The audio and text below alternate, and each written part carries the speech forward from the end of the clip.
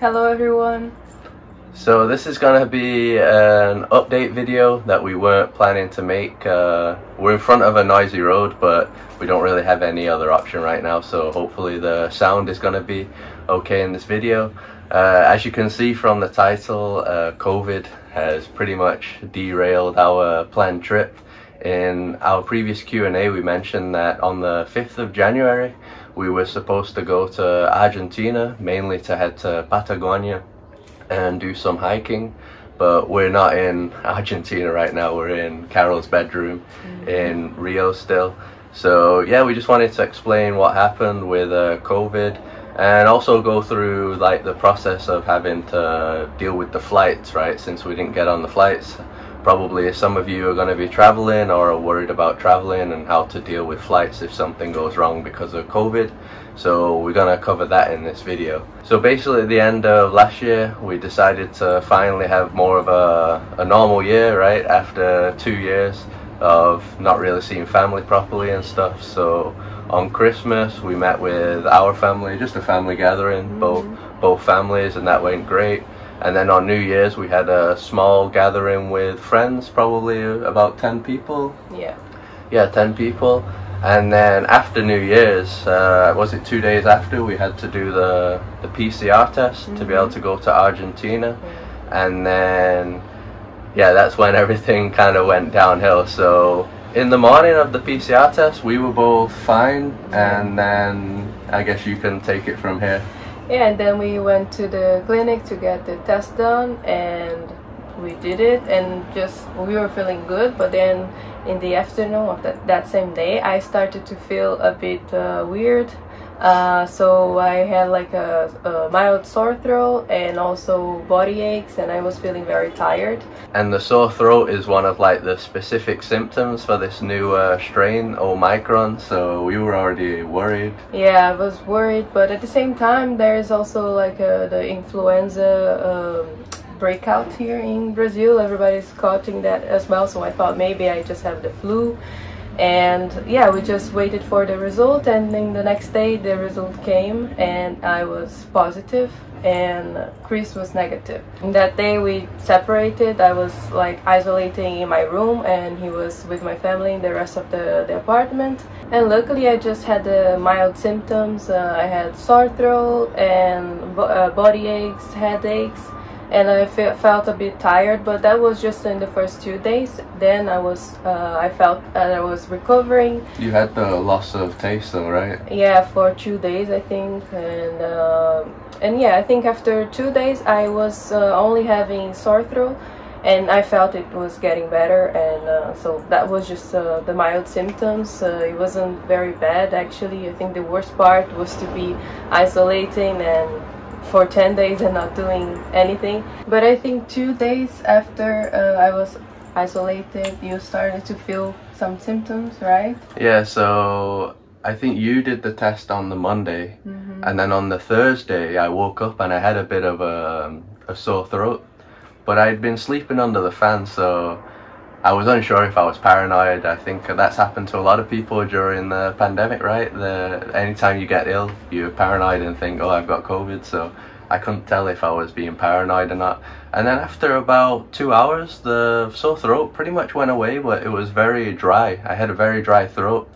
And then the second day, I was a bit more tired, and still a very dry throat. And then Carol's brother and mother were also sick. So Carol was isolating, but we were kind of all feeling weird out there, and they did the COVID test and they both came back negative. So we thought like they just had a flu, because they had more like flu-like symptoms like sneezing and stuff.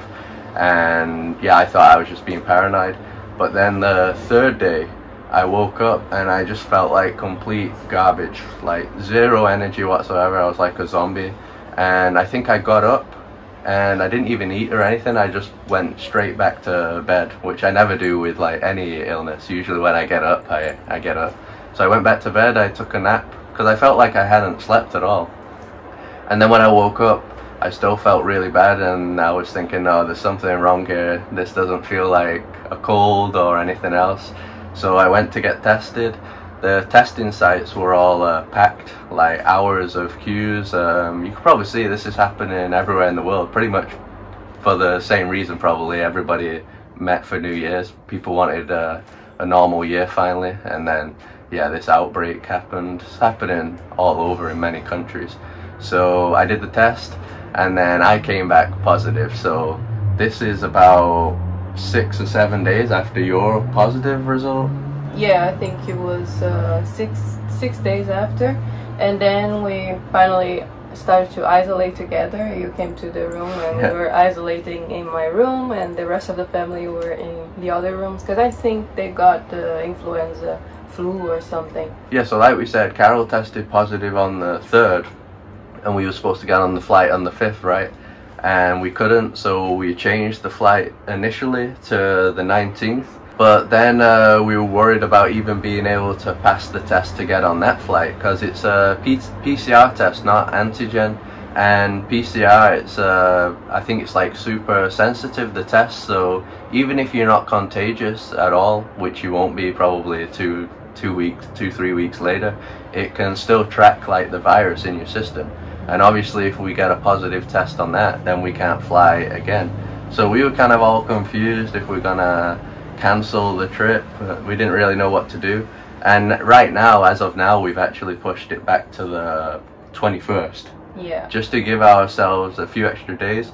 Obviously because I got sick even later than Carol, like 6-7 days later, that means we're even more worried now, because she's probably definitely gonna have it out of her system, we think. But we don't know about me because it's close. I think I should. We do have friends like a week later they're negative. Yeah, because I think we don't know when he got it.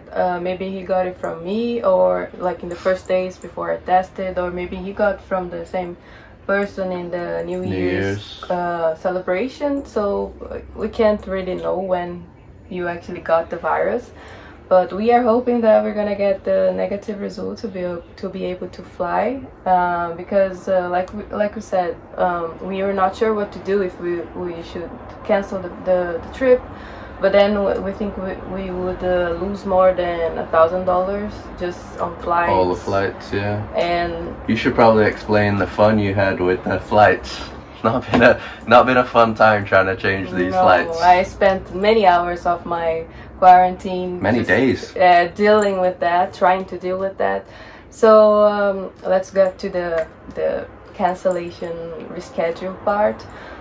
We had 5 flights in total, because 1 to go there, 1 to come back, and then 3 just traveling inside Argentina. And 2 of them with one company was called Flybondi, and the other one was Gol from Brazil. I was able to do to cancel one of them and to get a full refund, and the other one to reschedule with no fees, nothing. It was pretty much straightforward to get that done. And yeah, it was just, I spent like, I don't know, maybe half a day dealing with that, and everything was fine. But the other 3 flights, it was a bit of a pain in the neck. The internal ones, right? Yeah, it was with Aerolíneas Argentinas.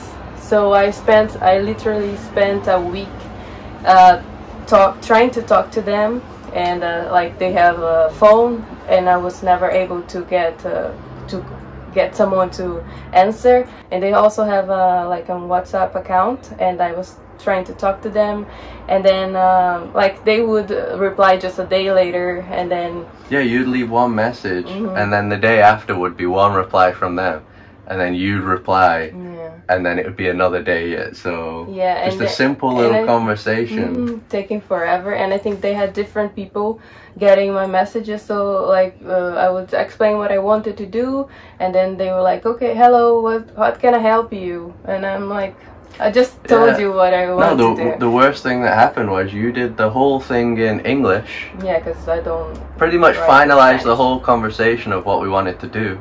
And then at the end, the guy says, are you Brazilian? And then she said, yes. And then he just passed us to this new guy in Portuguese, and you had to start all from scratch once again. Yeah, so it took us literally 7 days. Yeah, so there was a day that I was able to call them, and then I waited for an hour and 20 minutes to talk to someone there, and then somebody finally picked up, and then I was almost finishing all the things that I needed to do. I was able to reschedule the flight, and then I was giving my credit card details because I needed to change to pay for the fee. And when I was like in the last part of the credit card number, the number, yeah, the line fell. The line fell. So I was like very, very angry, and then I tried to call again, 2 hours and nothing, and then yeah, so it took a lot of time for me to get all the things sorted for the flights. Now we have everything sorted. We have all the flights rescheduled, and we had to pay for this 3 ones, I think, for the Aerolíneas Argentinas. Yeah, we had to pay to change those flights. I think it's $25 per flight per person. Yeah, and then the difference, because as we are closer to the flight date, the flights are more expensive, so I had to pay for that too. And yeah, it was a bit of a mess, but luckily I was doing nothing, like, because I was just isolated and watching series. And, maybe it was good, it gave you something to do. Yeah, but I was angry. Well, that's the headache with the flights, so you might go through that. Obviously the issue with this trip was that we had 5 flights. So usually we don't have that. We never really have internal flights in a lot of the countries that we go to. So normally we'd just be dealing with like 1 or 2 flights, not 5. So that's why we had the big headache. And there's still the issue now that we don't even know if we're still able to go. So we're kind of here all anxious. Are we going to Argentina or not? Are we gonna be able to pass the PCR test or not? We also have the issue in Brazil right now that there's a shortage of PCR tests because so many people have this Omicron now that yeah, they're not testing a lot of normal people like us. You either have to be in hospital now or be a health worker in a lot of the places, but we found some private clinic that I think we have to pay a lot more, but it seems to be guaranteed that we'll be able to do the test there, so I hope so. yeah, so right now it's just fingers crossed, because this Patagonia trip has been one of the things that we've really wanted to do. We've been really looking forward to it, finally doing something different than like a tropical travel like we keep doing during this COVID pandemic. So it was finally going to be something different, but yeah, we just don't know, and this is the reality of what can happen. Carol posted on Instagram about us getting COVID, and so many people replied back saying that they got it during this period.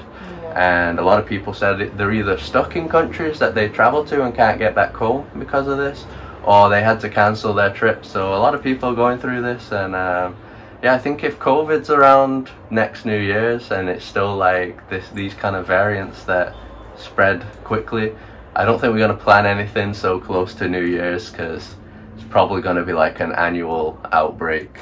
Yeah, yeah, it's just crazy, everything. Like I said, here in Rio, it's a very bad situation, because we literally know more than, I don't know, 20 people from different social circles that they all are positive right now. Majority of our friends in the States, in the US, all got COVID. All the ones that hadn't got COVID these past 2 years, my friends pretty much have COVID now. And here, just people getting it again, people that hadn't had it. So yeah, it's spreading like crazy. The only positive side is this this variant isn't so deadly, really. So if this was deadly, we'd be in serious trouble, right? Because everybody's getting it. So that's the good thing. It still was pretty hard though. It was like a very bad flu, I think. Yeah, and I never had flu. It's like I probably had like 3 years ago, but this was very annoying, I'd say, because I was very tired and no energy or anything. It's actually good that you tested positive, because you never know, hers could have been delayed like mine, and then we'd probably been on the flight and we'd have just been in Patagonia in Argentina this whole time, like sick, because there's no way when we were ill we were going to be able to do like hikes in high altitude. So it was better to push it back anyway. The symptoms were like I said, annoying, but it was not that bad. It was just mild symptoms, luckily, because yeah, we both had 3 doses of the vaccine, so I really think that helped as well. And yeah, it's just annoying because now we don't know if we're gonna travel or anything, and yeah, but luckily we're healthy. That's the most important. Yeah, now we're fine. Yeah, so yeah, this was just a update video, kind of long update I guess, but just to explain everything that's been going on, and also to explain why there's no videos from Argentina yet. So hopefully very soon we do get to head to Argentina. It'll be next week, right? And we can already start posting videos from there, and if not, we'll just have to wait for the trip after that, right? Yeah, we'll see, but if we can't go, we'll just do something here in Brazil, I think. I don't know, we'll have to see. But we're gonna keep updating you guys on Instagram. That's where we usually post things more up to date, and then yeah, we'll see. Just hope we can go to Argentina. Yeah, Instagram is where we put the more recent updates in, so yeah, if you want to check that out to find out if we made it or not. And Carol also had another tip regarding the flights, right? Yeah, so I noticed that when you buy flights, there's usually the promotional fare and like a few other ones, and the most expensive ones. And from what I saw, the most expensive one usually has the cancellation option for free. And so that's an option if you don't want to risk losing all the money, but at the same time you're gonna pay more for that flight. Yeah, if every time we're gonna be flying we buy this expensive ticket, yeah, it's gonna cost a lot as well. Yeah, but but maybe if you're just on your one-time annual trip and risking it's not an option, it's better to just pay a bit more and at least be able to get all your money back if it goes wrong. And also just read all the cancellation policies before you buy, because some airline companies have some policies and the other ones have different policies, so you just need to check all the information. And also for accommodations websites like Airbnb, I think we had one Airbnb booked and we just lost all the money. And I think booking.com, they have a different cancellation policy, which seems to be a bit better. But yeah, you just need to be sure to read all the policies and everything, just make sure you won't lose a lot of money. Yeah, so that's it for this update. We hope that all you guys are healthy out there, and hope that this last outbreak didn't affect you very much. I'm sure a lot of you guys have been affected as well. Yeah, just write down in the comments if it screwed a lot of your plans up like us. Yeah, hope it didn't though. So yeah, thanks for watching as well. Thank you. Fingers crossed, like I said. Bye guys. Bye.